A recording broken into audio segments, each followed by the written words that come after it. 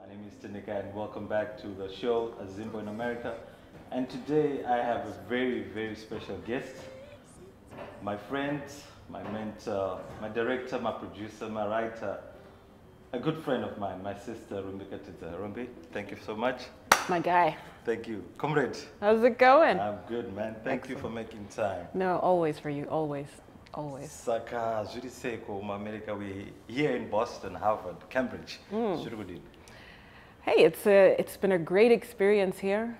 And I want to tell you, I'm here for a fellowship here at Harvard that I don't think a lot of people know about. And it's the Manyika Fellowship at the Hutchins Center for African and African American Research. And it's a very special opportunity because it's set aside for Zimbabweans and Southern Africans to come to Harvard and to work on projects that forward our narrative, our stories, and that's something that you don't get every day.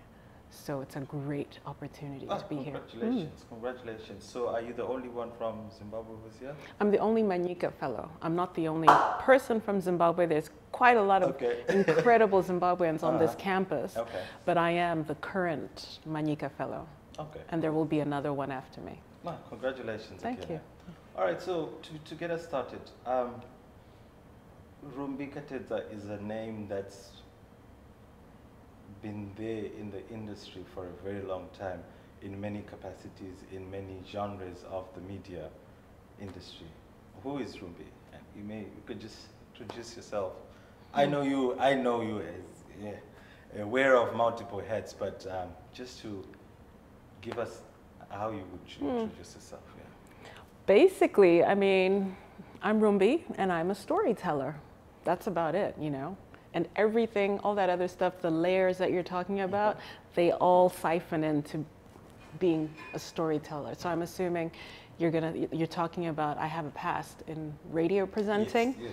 Started off in radio presenting in Canada, and then again at the then Radio 3, which a lot of your viewers would probably not even remember.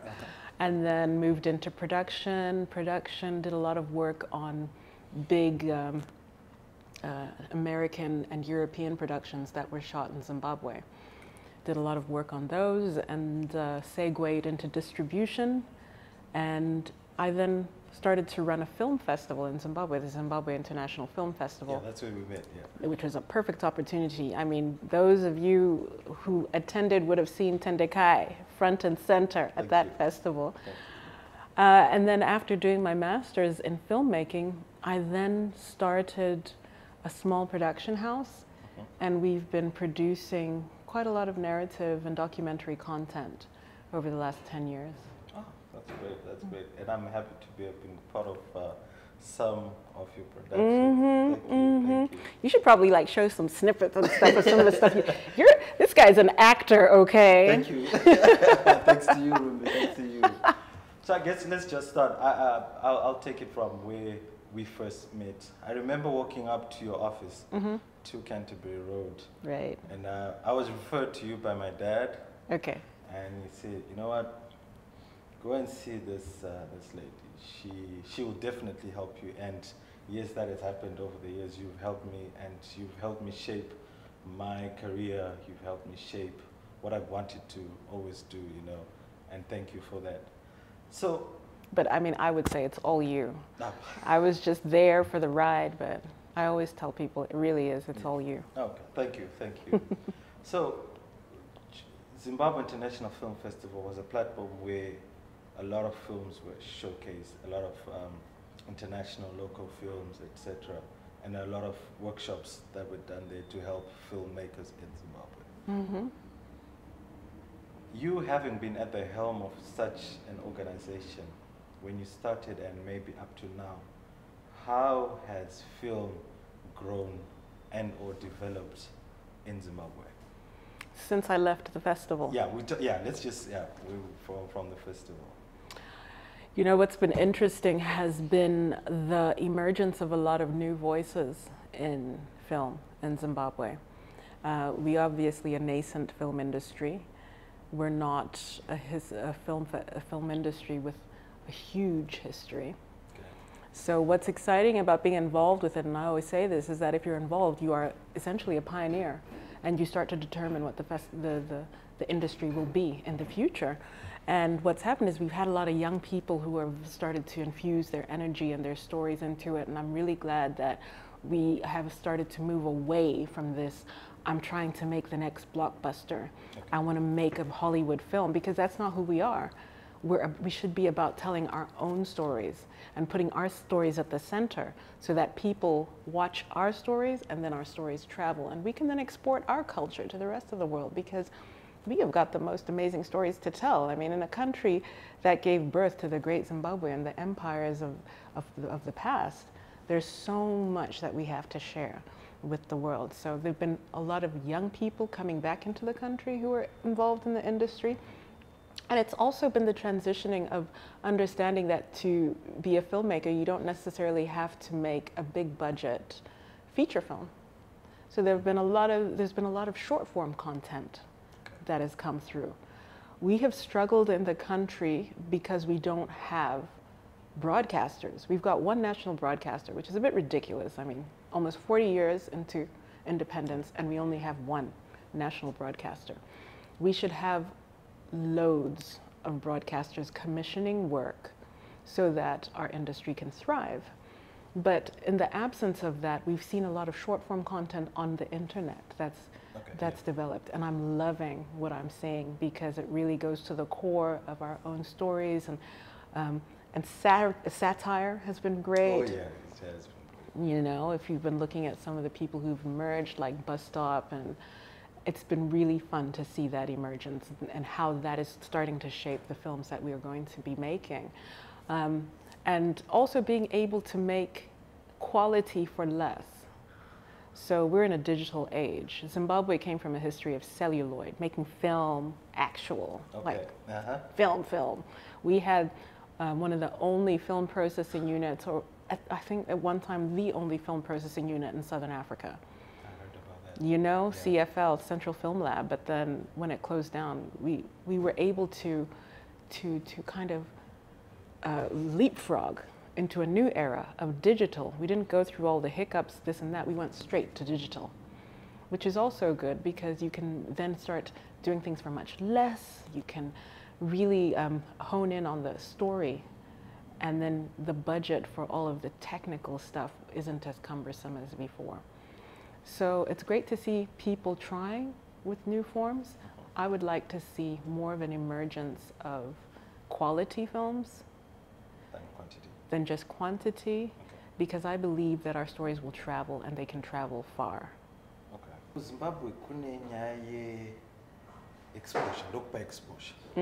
What's your take on my corporates? Anoti, you want to do a video for the promotional feature, or your friend who, an artist, anoimba, ano charge, let's say, no charge Maria cut, but corporate noti, it's a function kwedu local exposure. What do you have to tell these corporates or these people who say do not pay exposure? Because that gets to me. What do I have to say? Yeah. Exposure doesn't pay the bills. Okay. Okay. Thank you. It's just simple. Exposure doesn't pay the bills. And a lot of these companies will have a budget for this. If you're going to have the party and you know you want somebody to perform for you, where's the budget? It's part of the party, you know, because in a lot of these circumstances, those corporates probably need you more than you need them, because they're like, oh, this is a big band, I want them to come play. But what an insult to say, come and pay for exposure. I'm like, will exposure pay for this person's rent? Nope. Will exposure pay for this person's child's school fees? Preach, sister. Come on, I don't think so. So we need to get past that, and we also need to appreciate and start to name our value. We really need to name our value, know how much you are worth. And over the years, I've lost a lot of jobs. I know, because I've said, this is how much I expect to be paid. And I've been told to my face, well, so-and-so's charging this much.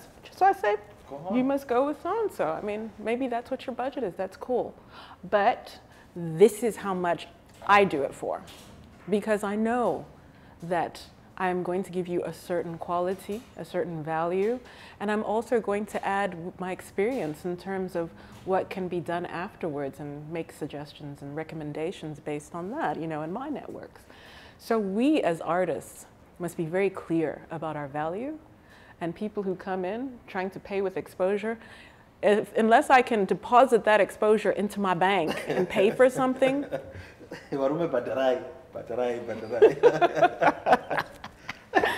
Danai Gurira. Danai Gurira has done well this year. Danai Gurira, I mean, over the years, she's done well. Yeah. But for me personally, I think this year, starting last year, when Wakanda was released. Wakanda Forever. Wakanda Forever was released, and now we're waiting for the end game on Friday. How do you feel knowing that a Zimbabwean, Danai Gurira, is up there with Hollywood's A-listers? How does that make you feel? And any message to Danai and the rest of Zimbabweans who are waiting for Endgame? I am so happy for Danai. She's such a great person, and she's so invested in people, not just her craft. She's taken the time and worked on her craft, and she's also invested in other creatives through her Almasi Arts project. And I respect her for that and the kind of work that she's doing to forward the cause, not just using her position to also forward other people's causes. And I have so much respect for her and what she's done in Hollywood. I spend a lot of my time working on an organization that I co-founded called Almasi Arts. This organization works to empower the African artist by conducting exchange programs between American artists and Zimbabwean artists, taking Americans to Zimbabwe for teaching, mentorship, and professional engagement, and bringing Zimbabwean artists to the United States to be mentored and trained. And I would also like to see us, being excited about our artists doing really well on things on the continent, and not just in Hollywood. Let's celebrate when somebody does something exceptionally well. African Movie Academy Awards. Let's celebrate, and while they're alive too. Oh yes. That's the thing. Let's celebrate everybody's achievements. Like, I'm a really big fan of Mokumba. I saw you. Pictures of you. I went to their concert. Even my brother Noah was there as well. Yeah. They are magical, and to me, they're a national treasure. We should be celebrating them now, and for what they're doing, and they're raising the flag high. And I saw how they were interacting with people, and they're great ambassadors for the country. Danai Gurira is an incredible ambassador for the country, and she's a woman who's doing so much in a highly competitive industry, and she's up there, So let's celebrate all of the achievements that we have. I get really excited, when the South Africans celebrate Brenda Fassie and stuff, and there's all this stuff that they do in terms of monuments and remembrances, but also celebrating people while they're still there, and saying this is who we are as Zimbabwe. Lastly, on a sad note, Zimbabwe lost its own superstar. Umtukudzi Samanyanga. And a lot of people had different experiences with Oliver Umtukudzi. A lot of people interacted with Umtukudzi, some personally, some through the radio, through his music, through watching him on stage, I remember at ZIF 2013, when I was the venue manager, I actually walked in from his car. I was his personal chaperone from his car to the stage where he was presented with an award, and at his, I think 2013, 2014, one of his birthday bashes, I was his stage manager. So I interacted with him almost on a personal level, and it was a great loss. For you as a media practitioner, as a Zimbabwean, how did that, It was hard, being in a different country when that happened, because I had seen him before I left Zimbabwe for my fellowship. And over the years, he's been so supportive, because if anybody understands film and how much of a grind goes into film, it's Oliver Mtukudzi. I mean, Neria was massive. And that song just, it transcends Zimbabwe, it transcends. It's just I've seen people from so many different countries who have no idea what it's about, who will be singing the song. And it's let me cut you. Yeah. I think someone on Twitter was saying, Neria is a love song. I thought Neria was a love song because the way he sang, I actually dedicated it to my girlfriend because I thought it was a love song. So I think that's how powerful that person felt. It's an emotional song. It's like so emotional. And then over the years, he has been so supportive of me and the work that I have done. You know, I've visited him at Pakarepae and seeing him at various performances, and he's always been very encouraging, and that's what I've heard from a lot of other artists about how encouraging he is. And I once did a documentary about a community in the east of Zimbabwe, and I approached him and I said, can I use your song? And he said, you can use it, and at no cost, because I believe in the work that you're doing. How many people would do that? And he knows that his work is valuable, you know, but he also believed in the value of the work that we do as artists. And, you know, enough respect for Oliver Mtukudzi, because he traveled the world, all right? He traveled the world and he saw a lot of things, but he always brought his knowledge home and invested in building not just the creative industries, but in building our nation and keeping the story of Zimbabwe at the fore. What was your favorite song? What is your favorite song? That's a hard one. I've got like a whole string of them. You know, my first favorite song when I was really young, and I don't know if you're gonna remember this one. Try me. Muro India Niko, Muro Yapedza Ama. Muro India Niko, Muro Yapedza Ama. Muro India Niko, Muro Yapedza Ama. No. So I was young, yeah? Yeah, because my parents had that album. Oh, okay. Yeah, and then I really loved Todi a lot. And probably after that, every other song that he ever did. Okay. And at the time that he passed, I had been talking to him about, you know, working with him on one of my upcoming films as well. And he had committed a song to the film, which, you know, we hope to still include in that. And Walter, as manager, has been very supportive too. And I just have the utmost respect for Oliver Mtukudzi and his family and the people around him. Because it was a knock to us, but imagine to the people who were the most closest to him. Yeah. Rumbi? My guy. Comrade, I know this conversation, we're not doing justice to it because I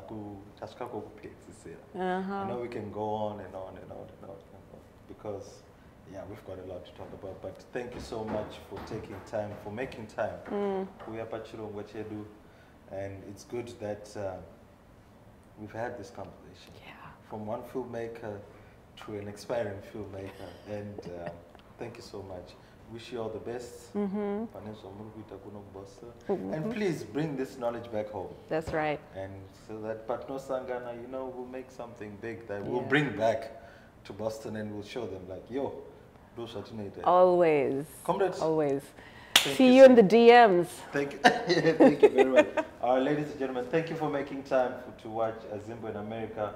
My guest today was my friend, my producer, my director, Rumbi Katedza, who's here in Boston. Rumbi, thank you once again. Thank you. And to the crew behind the scene, Mr. Noel Samu, my brother, thank you very much for making time to help out. Ladies and gentlemen, thank you.